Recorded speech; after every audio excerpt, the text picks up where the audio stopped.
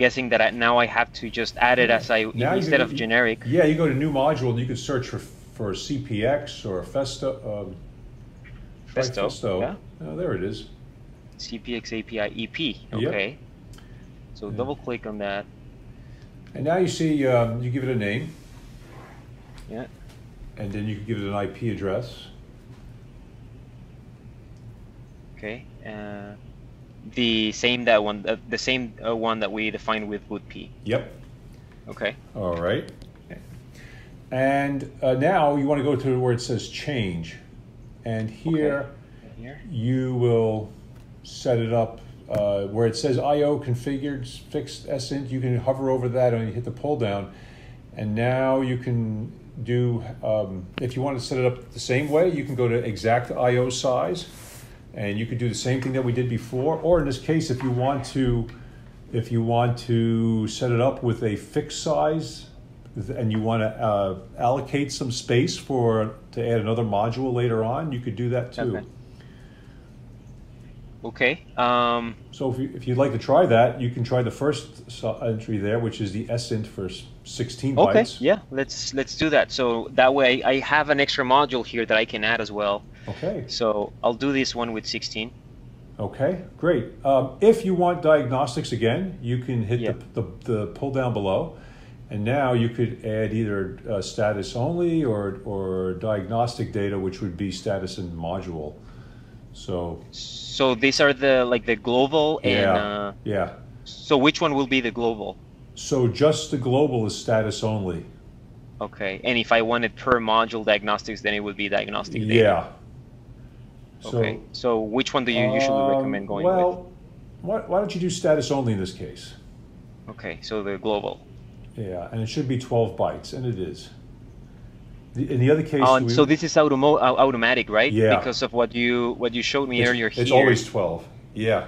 So if I go here and I go to global, this one, it's always 12. It's always 12, correct. Okay, and just to recap, this is the one that changes, right? Yeah, if the more modules that I add, each module will add 12 bytes, additional bytes. That's correct. Okay, got it. So that's why it's always 12. Okay, so this is always 12. I cannot change it. Right. So got it. You can hit OK here. Okay. And then yes. Accept that.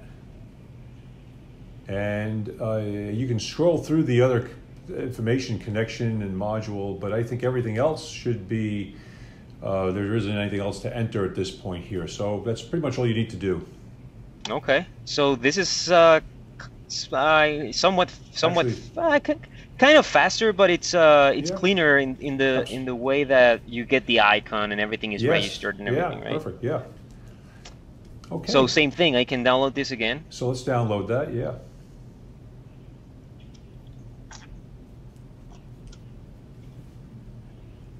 Okay.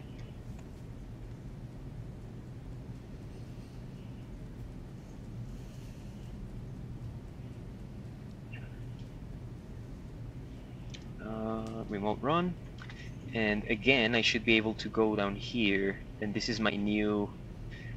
Yeah. Now you see here, there's going to be two instances of the data. The first one will be. You see there, the SINT is 16 data. bytes. Yeah. Yeah, this will be the process data, and this is the diagnostics. That should be the diagnostics. That should be 12 bytes. And you look to the right of the data type, you see it's an SINT 12. Yeah. Got it. That's right. And so 12 because it's global, so I can close that. And this one should be 16, right? 16, correct. Because we set it to fixed. That's right. Although I'm not consuming 16, I'm just consuming 1. Yeah. It's allocating for 16. Mm-hmm. Got it. So again, if I press my button right now here, I should see some data. Yes. So I'm pressing the button there, and I change it to another position. Okay. So it's working. And same thing with the outputs, right? So these are my outputs here, and I should be able to fire some valves. This is already. This is also allocating for 16 bytes of outputs. That's right. So it's 16 inputs and 16 outputs. That's right. So if you hit the first one, you should be able to turn on the first set of valves. Okay. Yeah. Now, in this mode, what you're going to see here, what kind of other module do you have to add? I can add another valve manifold, or I could also add a 4 digital input, 4 digital output module. Okay. Would you like to add the 4DI, 4DO? I can do that, yeah. Okay. All right, let me just grab the cables. Okay, so first I'm going to plug in power. Turn the power off first. Okay, turn the power of the off. API. Yep.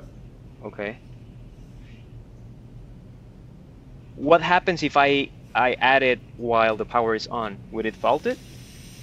Do you know? Probably. I don't know, but I think it will fault it. Okay. So I add this power here.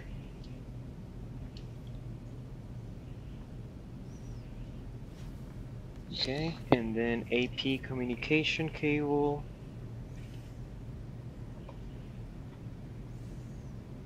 Goes in here. I'm just daisy chaining my modules. Mm-hmm.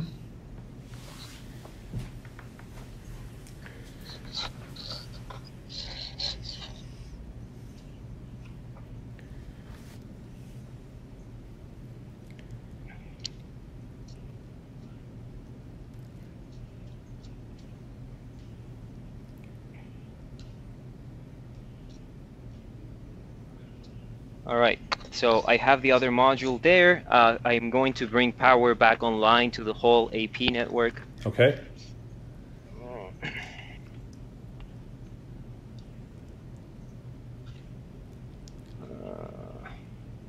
Okay, everyone is coming back online. And I'm looking at the configuration on the screen, and I just saw the yellow triangle disappear on the API node. So I think if you hover over that or click on that, it should say it's running. Yeah, it is running. And now we want to be able to turn on that first output, let's say, right? So we were consuming 3 bytes of data before, I believe, right? Yeah, so it would be for the manifold, right? So 0, 1, and 2. So let's go to 3, correct, and see if you could turn on that first output. Yeah. Okay. I can. So what we just did was added a module and turned on an output, and we did not have to go back and change the controller. Right, and that is because we did the fixed That's data right. size. Yes. So we did this fixed synth 16, right? Correct. Yes. If I did it just like we did it on the generic, where I just set it to 3, I wouldn't be able to control this additional module then, because there wouldn't be any space. Correct. It would look for the exact. It's the assembly instance that points it to whether it's exact or fixed. So if you use assembly instance 100 and 101, it's going to look for the exact size. But it's a different assembly instance, and you could do it in generic also. It's just a matter of picking the right assembly instance. Got it. Okay. This is pretty cool, because that way I can set the data in case I need to expand I/O on my machine. I can do that later, and the data is already there. Right. So from a practical standpoint, that's good, because then all of my I/O is not shifted whenever I add an additional module. That's right. As long as you add on to the end, or you start adding on to the secondary branch. Okay. If you don't insert a module in between 2 other modules, you will not disrupt the addressing. Yeah, because that would be a nightmare when you do that and everything gets shifted, because now you have to figure out where everything went to. Right. Perfect. Okay. All right. So I get this, and I'm guessing that the status would be similar to what you showed me on the generic approach, where I would get just the raw data, right? That's correct. Like right now, this is the status, right? The byte. This one right here. Should be input.2. That's correct. Yeah. Yeah, input 2. So then, if I was to create a disruption right now, like drop the communication to the AP. Let's see. If you separate one of the modules from the other. Yeah, I'm gonna drop the last module that I added. So there. Okay. And now we see information that the module is disconnected. Okay. And I see a number 4 there. That would be the 4th module, right? Ah, here. Yeah. Yeah, because the AP module is the first one, and then I have digital input module, manifold, and then the module that I just added. Yeah. So it's telling you there's something. Yeah, exactly. Oops. That's where this 4 is coming from. Okay, gotcha. So now I can plug this back in. And then I do, right now, because I haven't seen that parameter, I'm just going to do a power cycle to the AP network. Right.